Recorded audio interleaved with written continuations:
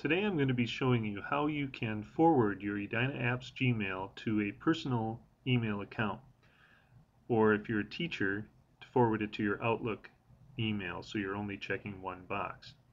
For students, your Edina Apps email is really your professional student email that we would prefer that you use to communicate with teachers.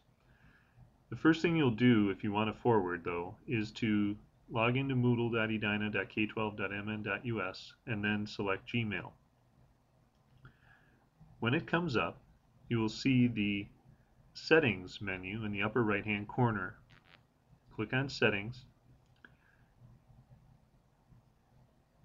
and when that comes up, you're going to select Forwarding and pop IMAP.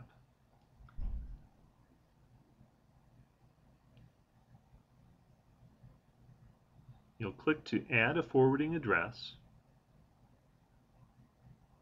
and enter in either your Outlook address if you're a teacher or your personal email address if you're a student. For example, if you're fluffybunny999@yahoo.com, you might enter that.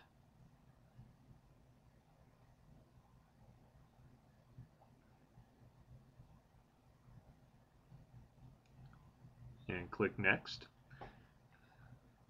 That's going to generate an email to that personal account or your Outlook account. And you'll click OK. And then you'll switch and go to that personal account or your Outlook account and find that email from Edina Apps. You'll click on it, and when it comes up, you're going to highlight the verification code that you receive.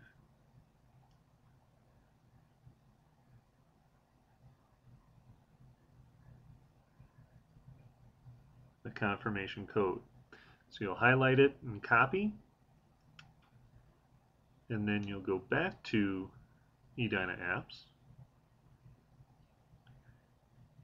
and enter that confirmation code as the verification for that email address. Once you have verified the account, you can select how you want to handle that email.